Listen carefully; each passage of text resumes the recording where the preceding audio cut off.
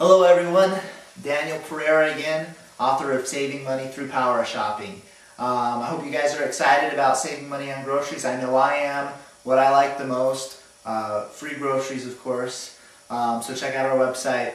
Anyway, this is part 2 of, this is the second reason why coupon clipping, if you follow the norm, it's going to be a huge shopping mistake and you might actually end up losing money overall rather than saving money.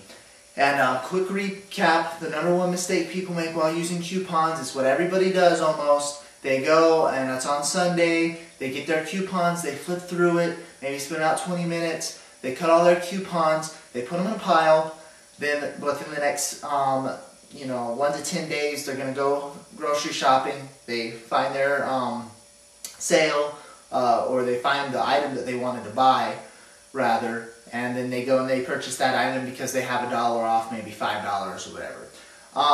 So reason after that, they'll actually throw away the coupons that they didn't use. So reason number 2 why this is the biggest mistake is based off of the fact of people throwing away those coupons, and that's a big no-no. The reason why is because many times, maybe after usually around a month or 2 after that coupon comes out that you threw away, a store in your area is more than likely going to have a doorbuster sale.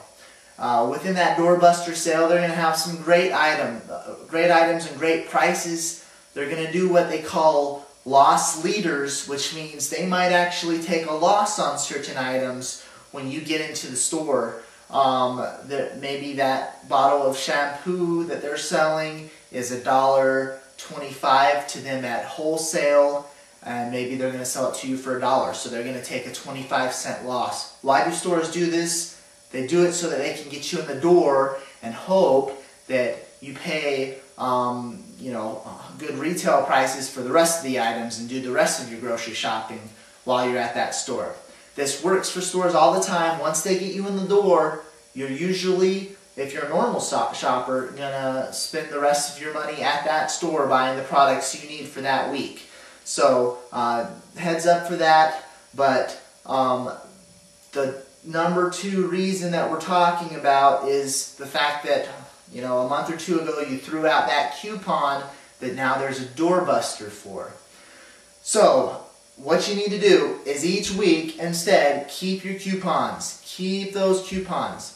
And when you get into the store and you realize that there's a doorbuster, or you found out in the paper that there's a doorbuster, or your weekly circular comes out, you find out there's a doorbuster sale, you're going to know, hey, there's a coupon for that too.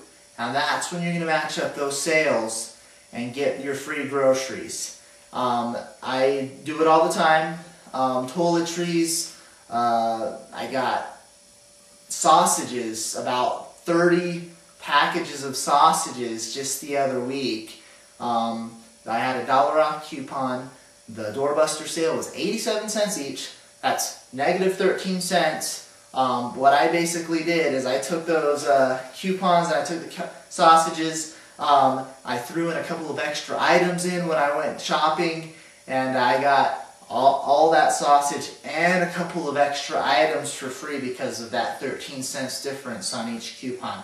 So don't make the mistake of throwing out those coupons. They're very valuable. They're going to bring you lots of savings. And there's actually a 3rd reason why following the couponing norm is a huge mistake, and I'm going to talk about that in our next video. So until next time, guys, thanks.